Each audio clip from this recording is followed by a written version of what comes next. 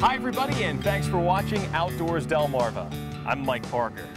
And I'm Captain Willie Dykes, and we're taking the show on the road this week as we shine the spotlight on that seaside playground known as Ocean City, Maryland. What a place. Yeah, Willie, obviously you grew up here in Worcester County, so That's right, Mike. You already know that fall is a special time of year around this town. I mean, look around. The beach crowds are gone, the temperature has cooled down, but those opportunities for getting outdoors are as hot as ever this time of year. And that includes the fishing. Take a look. Call it a local secret or just call it the truth, but fall fishing around Ocean City, Maryland is special. Just ask a guy who makes his living chartering trips out here, Captain Jason Mumford.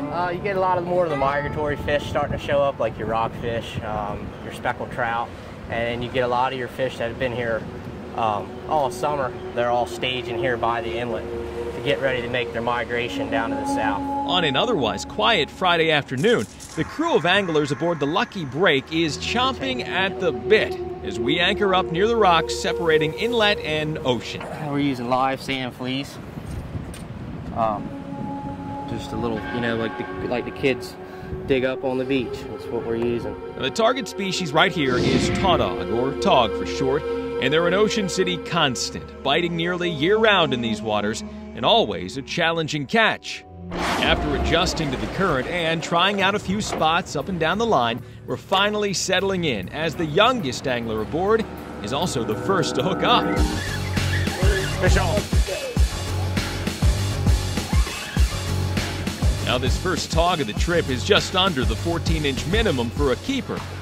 Little shot, 13 and a half. But it's a start, and as Captain Mumford proves, it'll be just the first of 5 species we'll eventually catch on this short trip. The second, an eastern shore icon, the rockfish.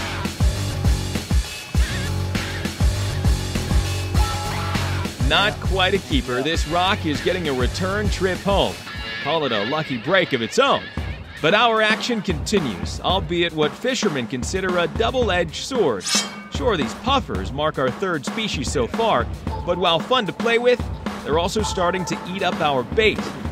Same goes for this lone sea bass of the trip, unimpressive in size, but representing our 4th different species so far. 16 inches, keeper.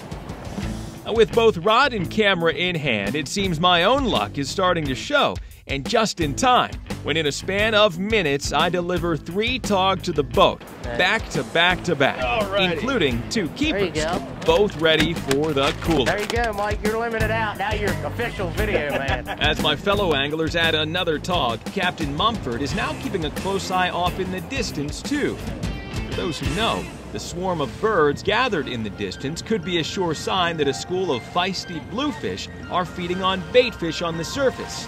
And the opportunistic gulls trying to eat up the surfacing leftover scraps.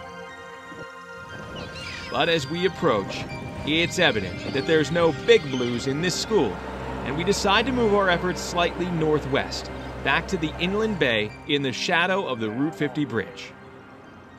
And it pays off. With about a half hour left till dusk, the guys have located some blues. Not big, but these snappers are arriving in numbers. What they're eating, that's what we're trying to imitate. And with some quick casting on our slow drift approach, we're proving these Ocean City waters are plentiful with yet another species.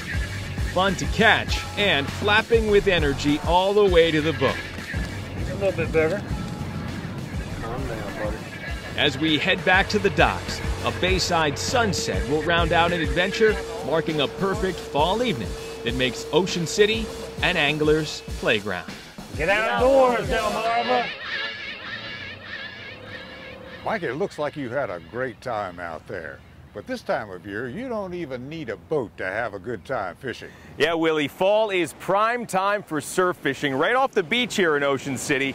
All you need is a valid fishing license, and they ask that you stay, for safety's sake, about 50 feet away or so from anybody else who might be enjoying the beach here at the same time.